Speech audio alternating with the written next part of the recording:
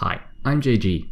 You're probably here because you've downloaded my Wonderkids add-on for Football Manager 2020, but are having trouble getting the faces to work. So I made a quick video to show you how to fix this. The first thing you need to do is to make sure that you have the required programs downloaded. For this, you need bulk rename utility and FMXML. Download links to both those can be found on the downloads page on the FM Scout website, where you also found the download for this add-on. Aside from that, you also need to make sure that in your preferences inside Football Manager, you have this one ticked. You can kind of see it here. Show screen IDs in title bar to assist skinning. You're going to need that, so make sure that is ticked and then click reload skin and confirm. Great. So then you should see, if you didn't have it before, you should now see the ID up here. Good. So I assume you've already installed the download pack, so you've placed the FMF file in your editor data folder, and you've placed the faces folder inside your graphics folder. So I'm just going to go into mine here, and these are the default file IDs. So the first person here is Shane Clivert, who is also the player I have open here on my FM in the background.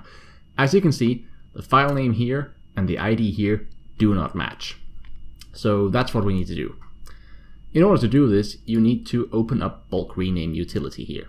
And then you need to load in the folder where the faces from the add-on are. As you can see, I've already done that here. So that's just wherever you place it. Then you need to, honestly, you need to untick most of these. So rejects, replace, name, and case, just untick them all. Under remove, just add a value that's high enough to make sure all the names get cleared. So 50 or 100, 10 is technically enough, and might as well go higher. Add you don't need, auto date you don't need, numbering you do need. Here you collect mode, and then it doesn't matter if you choose prefix or suffix, just one of them. And here where it says start, here is where you need to take the skin ID that we found in the FM. So here where it says 19, 15, 38, 83, 72. That number we need to type in here where it says start. So what did it say? 19, 15, 38, 83, 72. Great. Everything else you just leave alone.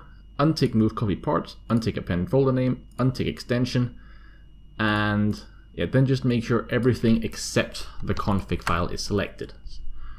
And then you click rename. Boom. Alright, that should be it for bulk rename utility. As you can see, now everything here has been renamed. What you need to do now is open FMXML and browse towards the folder. Or if you're smart, you can just click and drag the relevant folder into here. Then you need to make sure makeconfig.xml file is checked. You need to make sure faces is checked, and all file names are IDs is checked. And then you click go. There. And as long as you get a success message, everything is fine. But that should be it. Then once you go onto FM and just click reload skin, and if we just wait a minute, and it should be fine. And there you have it. As you can see, the face for Shane Clivert is now loaded. The important thing is that you always take the ID from Shane Clivert. The reason for that is quite simply, he is the first one in the list. In theory, if you say you didn't have Spain loaded, you could start with someone else. You can find the order and the IDs in the Excel file that's in the download folder. So let's say you only have England loaded, you'd probably start with Omari Hutchinson, which is this guy here. And then you just kind of count back to where the starting point should be.